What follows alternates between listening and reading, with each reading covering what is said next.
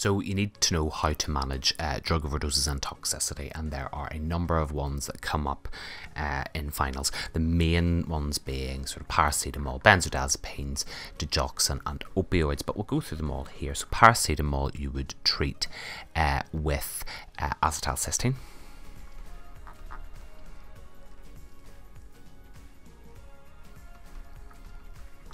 Also abbreviated to NAC for N-acetylcysteine, and what it does is it increases the metabolism of the drug by restoring your glutathione stores within the liver. Mercury and lead can be treated with, this is something that's not very common anymore. Lead pipes went away, mercury is not very common anymore, and arsenic is not very common, but the drug used to treat it is called dimercaprol. Dimercaprol. For benzodiazepines you would use flumazenil,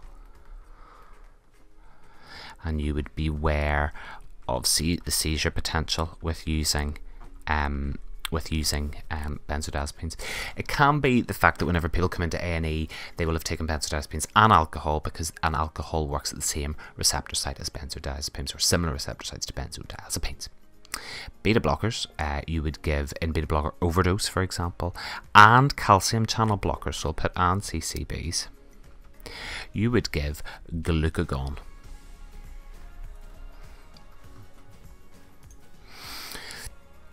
And you would give it, and you have to give quite large doses of it, so you need the bigger vials of it. Glucagon only really comes in smaller syringes, but sometimes you can have to make up a glucagon infusion. You can also, in late stages, use a 20% lipid emulsion, which is basically just fat in solution, to try to absorb the beta blocker drug, which is present in the serum, into that fat, so it can't be used at the receptor site. Digoxin you would use, it can be called, it's called Digibind, but it essentially is a digoxin immune FAB. And how Digibind works is that it binds to digoxin, rendering unable to bind to its action sites on target cells. Signs of digoxin toxicity might be a hemodynamically unstable arrhythmia, end organ damage, a digoxin level than 4 nanograms per mil if there's a chronic ingestion, or digoxin level greater than 10 nanograms per mil if it's an acute ingestion, and a potassium greater than 5, and symptomatic of their hyperkalemia. So you have to treat Digibind. You have to treat with Digibind. Ethanol can be given to people who have ingested methanol.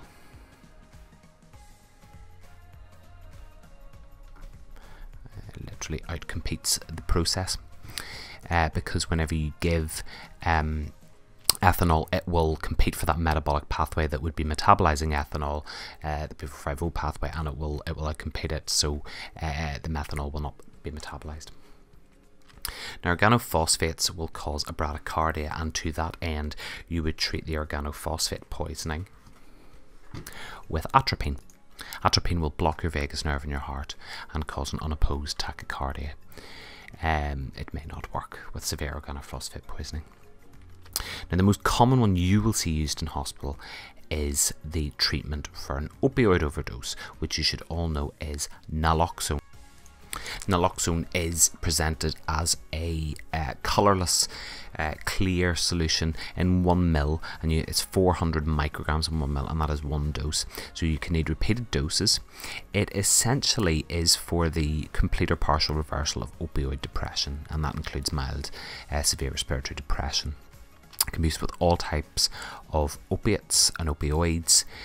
It is an opioid receptor antagonist itself, and essentially can reverse that back, and it will make them wake up very quickly. And usually if these individuals are chronic users of opiates and they have purposefully been seeking a high, they won't thank you for it. Some of them may be frequent flyers within A&E, but it will it will wear off within half an hour to 1 hour. So therefore, if the action of the opiate that has been taken lasts longer than 1 hour, you may need to start an infusion of naloxone. That's another consideration.